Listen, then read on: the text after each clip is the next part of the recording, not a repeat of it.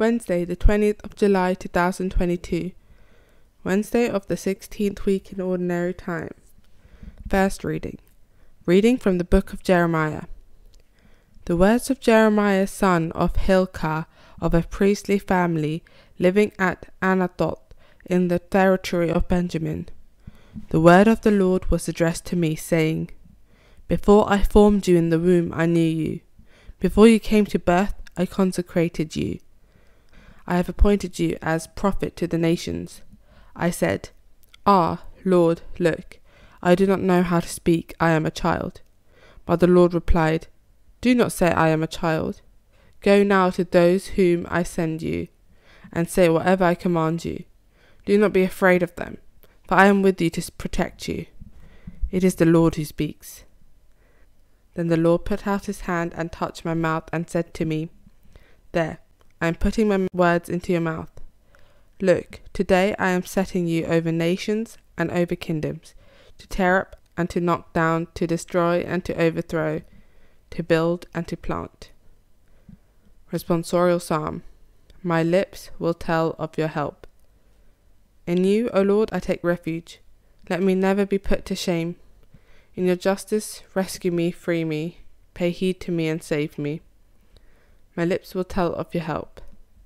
Be a rock where I can take refuge, a mighty stronghold to save me. For you are my rock, my stronghold. Free me from the hand of the wicked. My lips will tell of your help. It is you, O Lord, who are my hope, my trust, O Lord, since my youth. On you I have learnt from my birth, from my mother's womb you have been my help. My lips will tell of your help. My lips will tell of your justice, and day by day of your help. O Lord, you have taught me from my youth, and I proclaim your wonders still. My lips will tell of your help. Gospel acclamation. Hallelujah, hallelujah.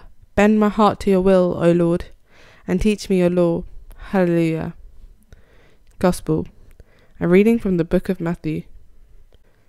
Jesus left the house and sat by the lakeside, but such large crowds gathered around him that he got into a boat and sat there. The people all stood on the beach, and he told them many things in parables. Jesus said, Imagine a sower going out to sow. As he sowed, some seeds fell onto the edge of the path, and the birds came and ate them up. Others fell on patches of rock, where they found little soil and sprang up straight away, because there was no depth of earth. But as soon as the sun came up, they were scorched, and not having any roots, they withered away. Others fell among thorns, and the thorns grew up and choked them. Others fell on rich soil and produced their crop. Some 100-fold, some 60, some 30. Listen, anyone who has ears. Gospel of the Lord.